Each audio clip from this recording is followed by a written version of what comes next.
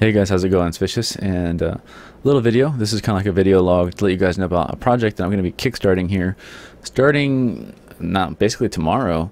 Just to give you a heads up, if you follow my Facebook page, you'll know that I had told you guys that somebody actually donated to me.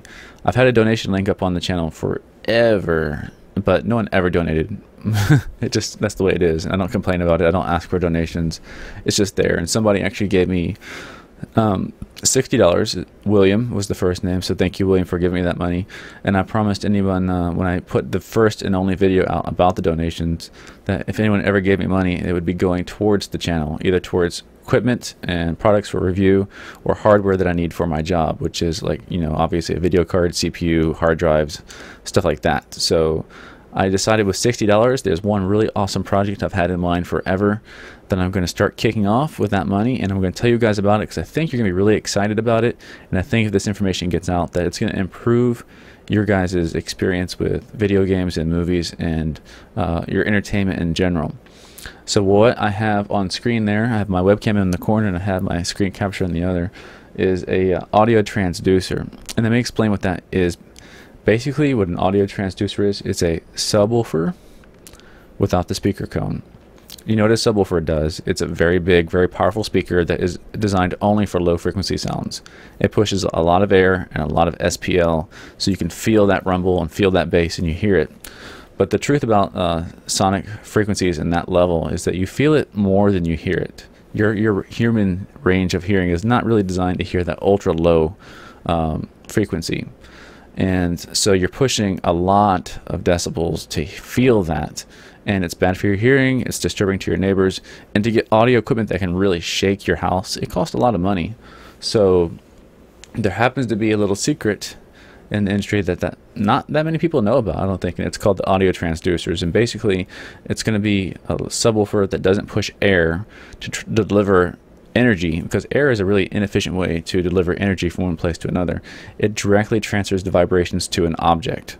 So you take one of these audio transducers, like on screen I have that Dayton Audio puck there, and you attach it to your computer chair like I'm sitting in right now. You attach it to your couch in your living room for your home theater system.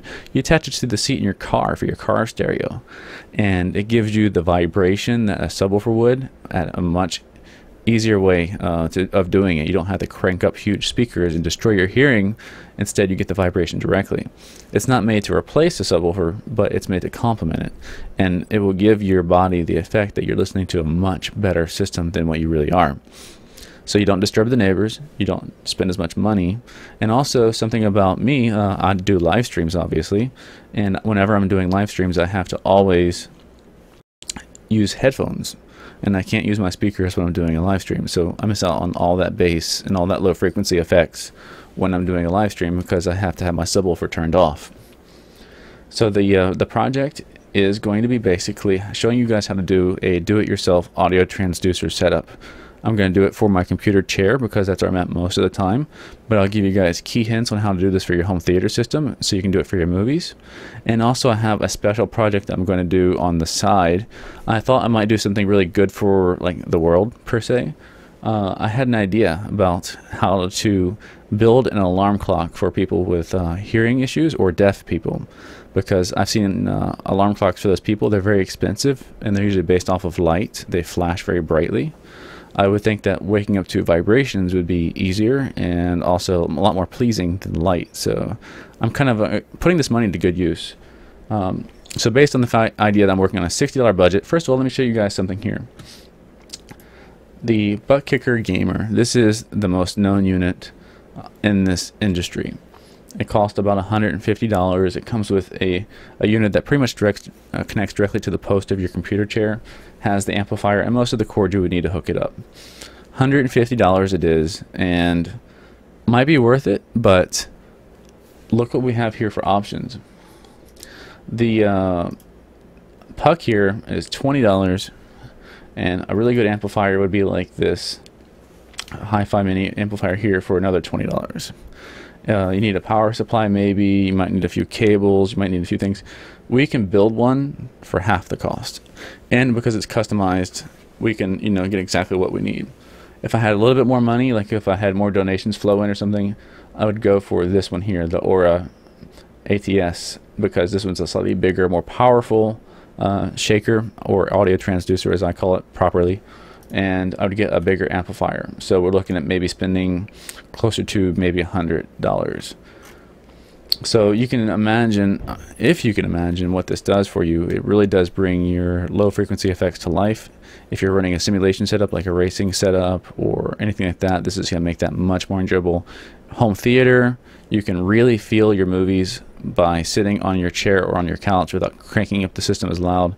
And then for computer gamers, you can listen to your music, you can listen to your games and all that in your chair, and you feel your stuff. It's awesome. I have 3 screens in front of me. I have all that nice stuff. I always try to bring my stuff to life as much as possible, and this is the next step for me. So basically, just want to let you guys know about the project, kicking it off. This one's not going to be a review so much as like my other stuff that I just get a product and review it. This is going to be like basically a step-by-step video log with Vicious on my project. So I'll go through picking out the products, hooking them up, testing it out, giving you thoughts on it. It'll be a pretty cool thing, I think. So I appreciate the donation, William, and thank you very much for that. Everyone else, I'm just kind of keying in with you, letting you know about the project so you can look forward to it. And that's going to be it for today. I'm going to try to get about an hour of sleep before I go to work. So I'm going to go ahead and turn in now. I'll see you guys later, all right? Take care.